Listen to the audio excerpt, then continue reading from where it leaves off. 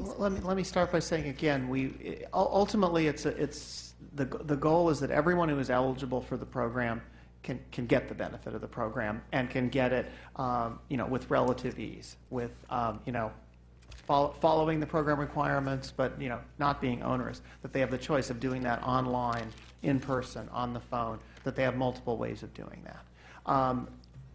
Ultimately, it is the recipient's choice, ultimately whether to apply. But we want to make that an easy choice for them, and then we want to follow up appropriately. We have several efforts underway in terms of improving, again, identifying populations that are underserved, such as seniors, such as those that are receiving Medi-Cal, that are not receiving CalFresh. We have various outreach initiatives going on. That's a high level. Mr. Lightbourne wants to. If I could just add, Senator, a couple of very specific areas. We've been doing internally a lot of work on sort of geocoding to try to get a feel for not just down to counties, but down to census tracts. What are the opportunities to identify additional eligible individuals and at least get information about the program to them so that they can make their choice. The other piece, which I think has been suggested by several people, and I think is one of our best opportunities, is as the Affordable Care Act implementation continues, particularly for those people who are enrolled in the expanded Medicaid program, there is not one-to-one eligibility. The program rules are still different at the federal level, particularly in the areas of household composition. So we can't go to a place where it's simply, if you did this, that can automatically do that. But as people go through the state portal at Covered California, they're getting the opportunity there to indicate whether they're interested in having counties follow up with them on other benefits, particularly CalFresh, that they may be eligible for, and that as that system becomes as robust as we think it will in the weeks ahead, that I think offers us a major opportunity to relatively efficiently get back to people. The most efficient would be a decision at the federal level to have the same rules apply to the two programs. That will take congressional action and therefore is not something which I think we should plan around.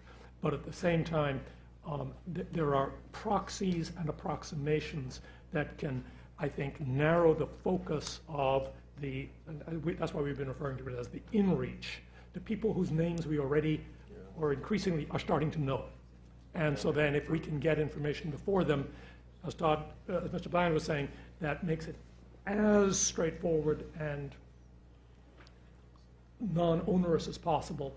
I think that's one of our biggest opportunities. And is there something we can do through policy here or from a state perspective to help in that, or at least to get out of the way and keep from... So, yeah, I think that there are a few policy components to improve alignment between Medi-Cal and CalFresh that we might be able to do here at the state level. Some of them are federally established, and so I would encourage the state to do that.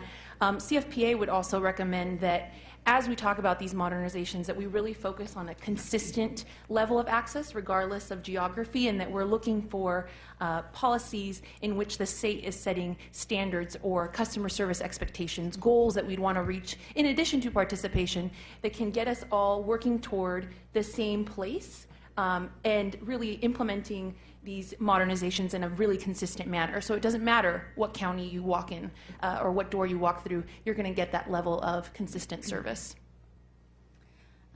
And I would just add that I think we are doing a lot. This body and the folks next to me have been working nonstop on this issue. I think across the board, bipartisanly, take hunger as a real affront to our democracy and to the dignity of our great state. And so there's a real serious, I think, focus on this issue and has been. I would say let's not let up. Let's not let up. As you said, Senator Jackson, the goal isn't to have a whole bunch of people on CalFresh. Poor people don't want to be on the CalFresh. They want jobs. They want to be working. They want to be productive and part of this, this great economy.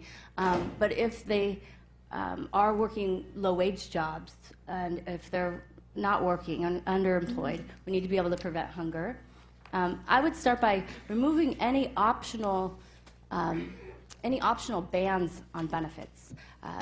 Senator Leno and Senator Hancock have both authored legislation that would remove lifetime bans on people to receive benefits, and I would continue to do that. It not only opens up access and gives people a fresh start to prevent hunger for them and their kids, but also reduces the barriers at the application and the bureaucracy of the program.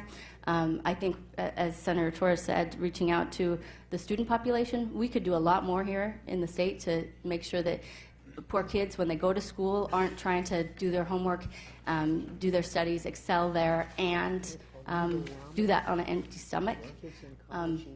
I think that, unfortunately, one of the biggest barriers to these eligible non-participating households is the narrative, the public narrative that we have about poverty in California and the country. This kind of politicking on the plates of poor people has to stop. Until we acknowledge that, and our leaders, both conservative and liberal, go out into the community and say, look, we're sorry you're poor, we want you to eat though, and invite people into the program, I don't think we're going to have any more great jumps in participation. Thank you. Before I call on Senator Huff, we have one more panel so that we can get to program integrity, so if we can be as concise. Specific to this panel. Yes, go right ahead. Yeah, okay, thank you. Good. I wasn't sure how you're phrasing that. One of the comments, I think, by the chair was talking about unemployment and going up. It just raised the question, when someone goes on unemployment, are they automatically enrolled in CalFresh? No. Do they automatically qualify, or they're... In fact, in most cases, that even the unemployment amount is too high to be under the threshold. Okay. There was a comment also that there are significant barriers that keep people from getting benefits. Can you describe those kind of barriers? Well, what we hear the most is the paperwork. In the focus of fraud, there's already a lot that the county has to, by law, ask for. If somebody's working, for example, they need their pay stubs. They have access to their bank account. They need the social security numbers of everybody in the household. They need to know who's in the household, and have all the paperwork submitted, their IDs. So if they have child care, they're up until recently the process with the passage of Senator Leno's bill, the process of getting your child care receipts monthly into the office. There's quite, you have background checks through employment databases. There's all kinds of hurdles that people have to hop through. You do have to have an interview. You have to, you maybe have to go into the office for the interview. Now we can do that interview by phone, which is really helpful for the rural communities. And the rules are confusing.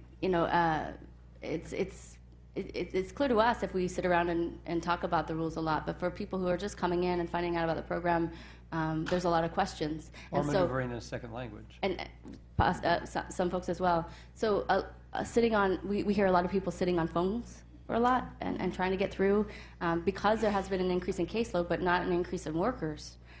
It's hard to get into a worker and get some of those questions answered. Those are the most frequent complaints that we hear. It's confusing. Okay, thank you. Thank you, Senator Huff. We're going to thank Ms. Fernandez and Ms. Bartholow, and we're going to ask Ms. Patterson and the Director and Deputy Director to stay with us as we invite up Cheryl Spiller, Director of the Los Angeles County Department of Public Social Services, and also Kathy Harwell, who's the Director of the Stanislaus County Community Services Agency, so that we can begin to dig deeper into questions regarding program integrity. Thank you, Ms. Patterson. And with your permission, Chair Yes. Leno, we're going to have Maria Hernandez, who's the Bureau Chief of Fraud, join us for this section. Very good.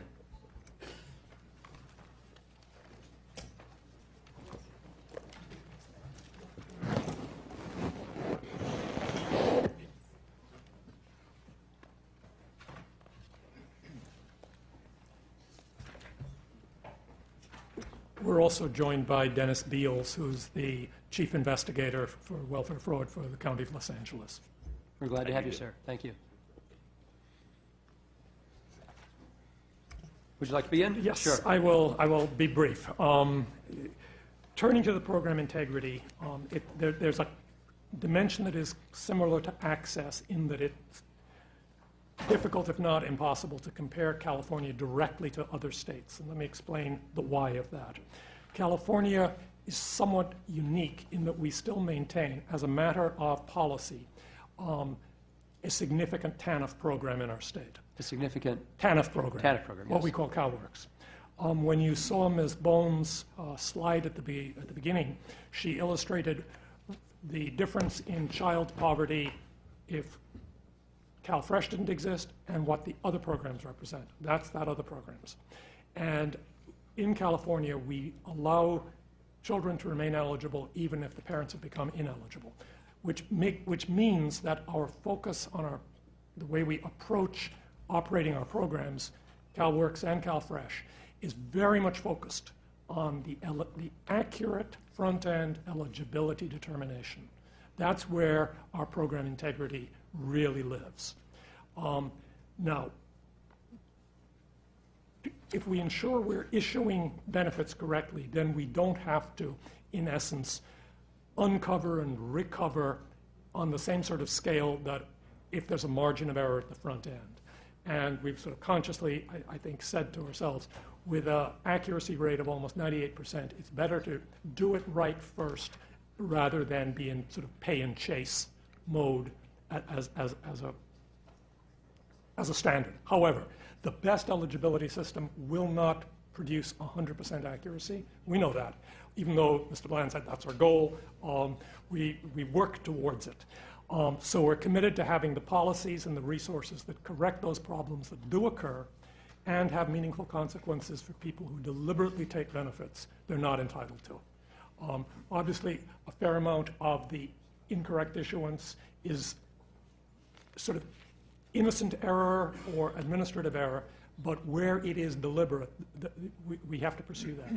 Mr. Bland and our colleagues from Los Angeles and Stanislaus counties will elaborate on those procedures and additional measures.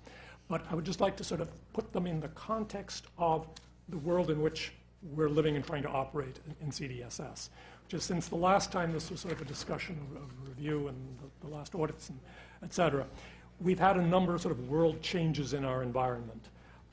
Most notably, ACA was adopted, and with it, the creation of a whole new technology that we have to make our source systems work with, and which will ultimately provide us good, we hope, good identity verification sorts of benefits, income verification information, but that's a developmental process.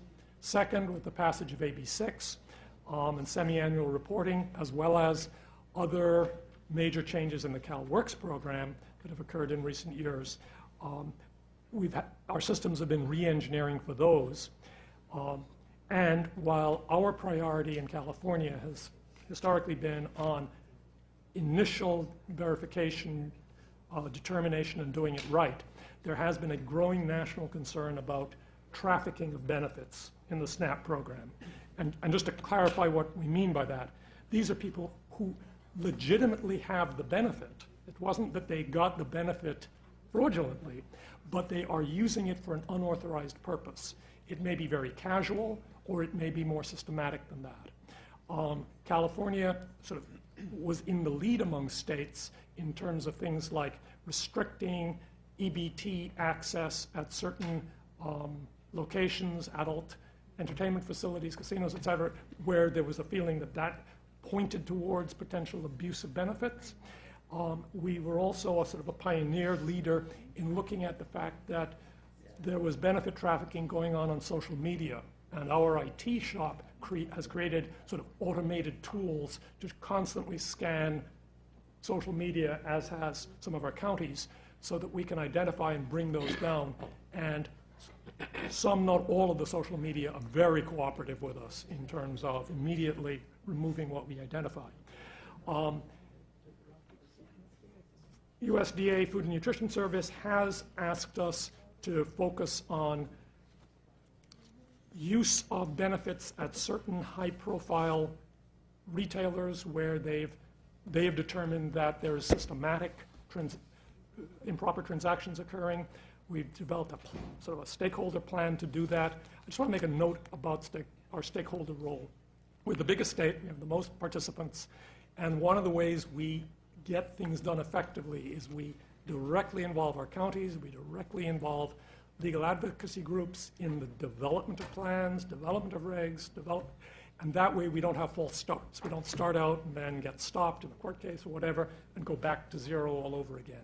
That can be frustrating to some people because it does take time. Good process does take time. Democracy does take time, and getting it right takes time. We're on target to be able to report those retailer transactions to FNS on an agreed-on schedule, and that is moving forward.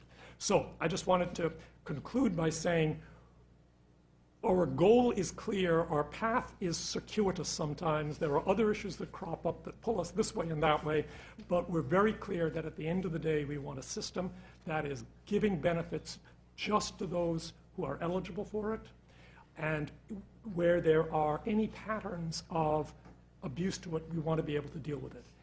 That said, we are a county-run system, and we have to defer certain judgments, and we should defer certain judgments to local policymakers who are deciding on the balance of where to put their focus, their energies, their efforts, and local prosecutors make decisions about what activities they wish to focus on. So with that, let me stop and see if Mr. Bland has anything to add before our county colleagues.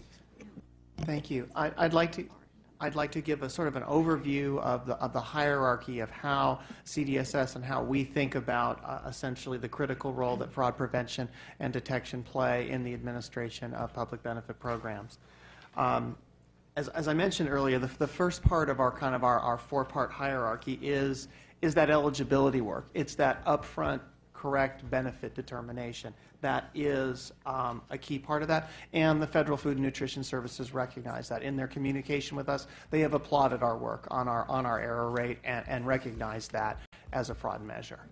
The second in the hierarchy is essentially preventing and minimizing and detecting fraud up front. This is essentially what we call early fraud, is all of the things we do, and I'm going to give you a little more detail in a moment, that we do at the time of application.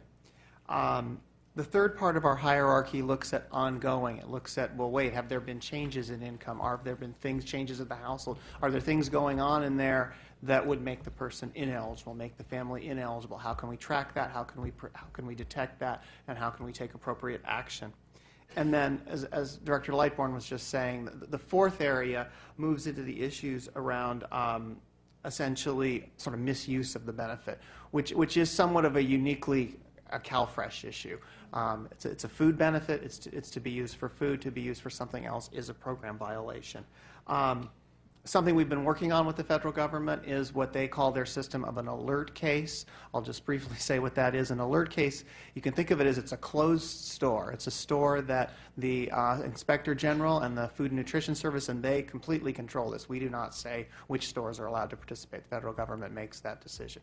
It's a store where they've said, you have engaged in trafficking, you have not followed procedures, and we're eliminating your access to those cards and the program. When they do that, that takes them many months. They then provide to us, to the state, and then we pass on to the counties. Essentially, they say, here's a list of clients that transacted at the store with something a little bit, not just that they were at the store, but something a little bit suspicious in the transaction. Perhaps repeated similar dollar amounts, perhaps a dollar amount that's just not consistent with the amount of food we sort of knew was in the rather small convenience store. So that's what an alert case is. And essentially, we refer those on to the counties. Mr. Lightbourne also mentioned our integrity plan work group. So basically, in response to sort of following up on that, we convened an integrity group in 2012, and one of the recommendations of that group was essentially that there would be a warning letter issued to everyone on an alert case. And we started that process. We started issuing the alert letters over the summer, and now I'm just managed to misplace how many exactly we had issued since September. I want to say it's 3,700, 1,400. I thought it was okay. About 1,400 letters have been issued already.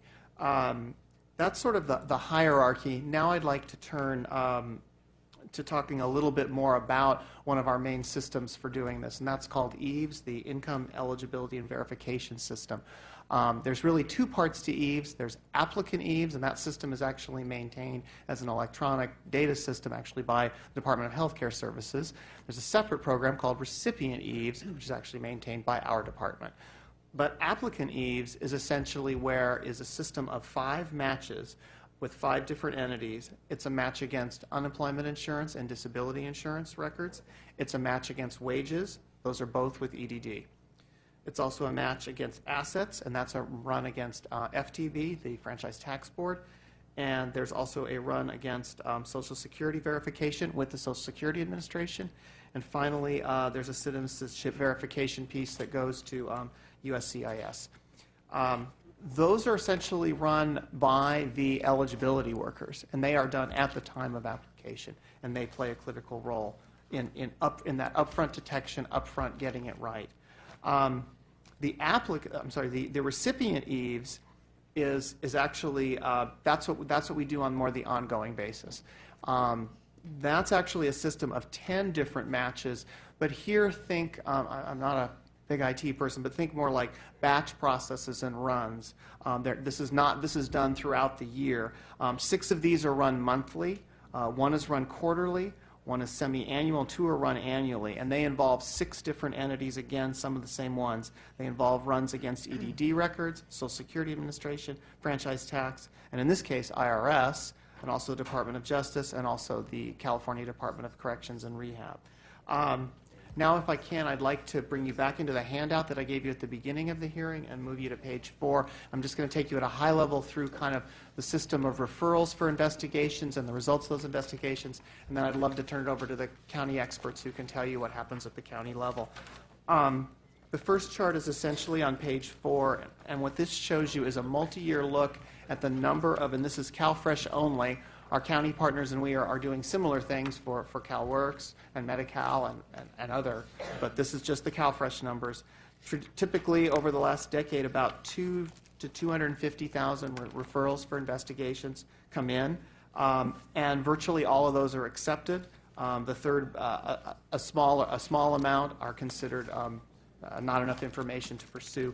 The vast majority are there. What I wanted to show in this chart is it's been a fairly steady number over the past decade. If you turn the page, I'm now going to kind of zoom us in from a multi-year look to now zooming into one recent quarter. You'll see there that we received about 58,000 referrals were received. 8% were rejected for essentially not enough information there and could not be assigned out. The vast majority were accepted, 92%.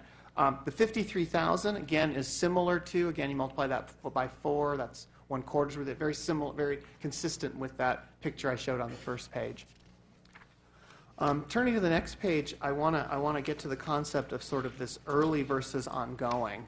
We have 2 columns here, first showing sort of the results of fraud investigations in terms of which ones have findings. That's kind of the top half, and we're going to break that down a little more in a moment. But for now, I want to call your attention to the distinction between early, all that work going on at application, that in fact there were 10,000 investigations with findings in the quarter, versus the ongoing work, again, that different set of matches, the different kinds of referrals we're getting for the ongoing. That's a smaller part of it, combined about 15,000 with findings. And then, as you can see below, there are lots of investigations that do not have findings. But essentially, also comparing the total there, 50,000 again at the bottom. So slightly more. If you don't need to look back at the prior chart, but essentially showed we accepted about 53,000 in the quarter, and we disposed of 50,000. They are not the same. We are working off of a caseload. We are not working with the. We're not one-for-one resolving them in a month. Each investigation takes a different amount of time.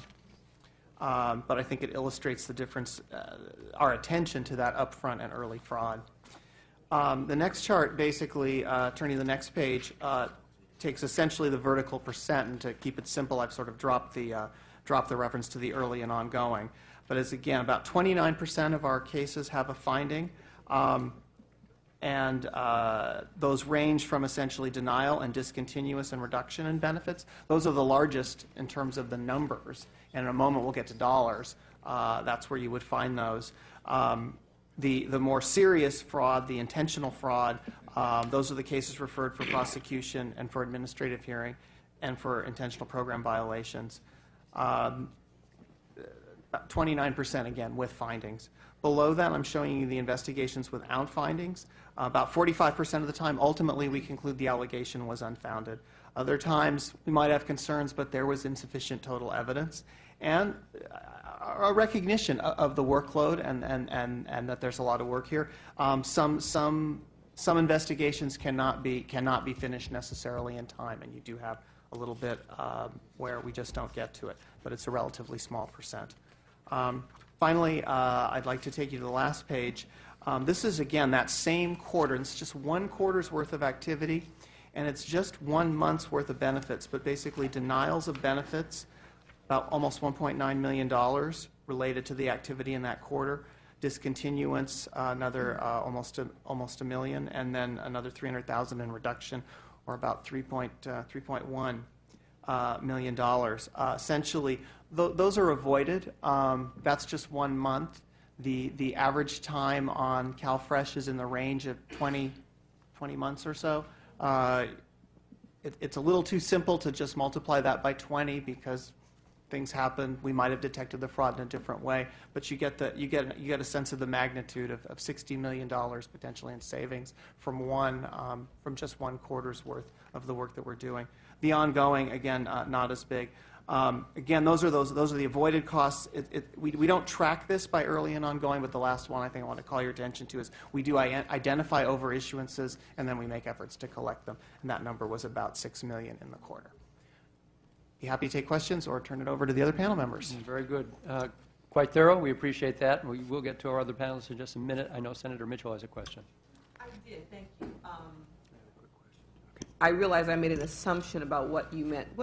The word just escaped me. Not hijacking. What was the earlier word you used when you talked about when benefits are trafficked? Thank you, trafficked.